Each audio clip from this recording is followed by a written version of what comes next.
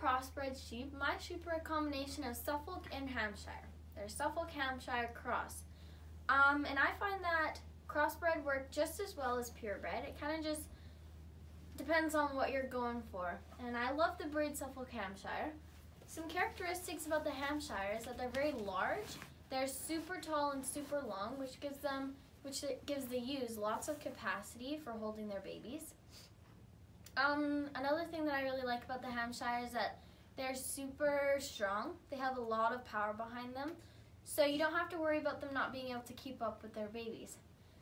And the last thing is that they produce, or they grow very fast. They have a very high rate of gain, which works very well for me when I want my babies to grow really fast for the show. Some characteristics about the Suffolk sheep is that they also have a very large frame. They're very wide and very stocky. They do eat a lot of food, so they can be hard to keep up with that way.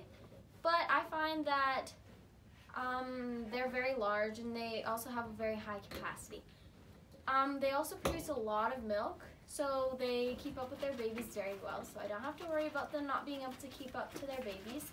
And they're also a very strong animal. They have a lot of power that way, so I know that they'll be strong and they'll be able to be the leader of the flock because they have a lot of power to them.